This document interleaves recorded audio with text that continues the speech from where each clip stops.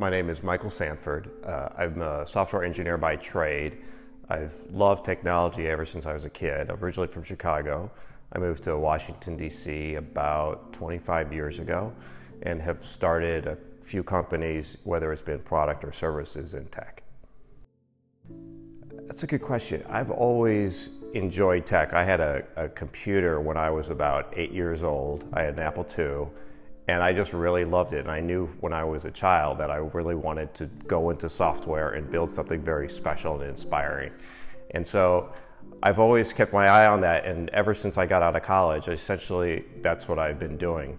And I just really enjoy creating beauty and transformation and inspiring people through technology.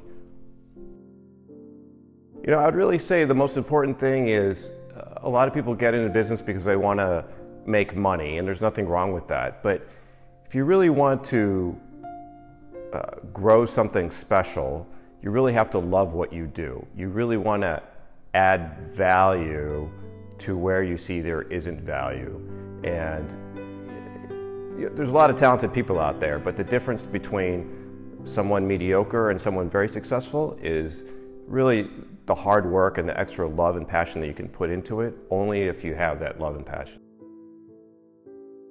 I'm actually fairly new to OpenDC. I got invited to a dinner, which I really enjoyed about a few months ago, and then I went out to Silicon Valley conference with Open a few months ago.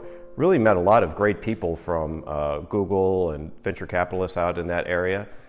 And I've just really enjoyed meeting people who are successful and aspire to be great.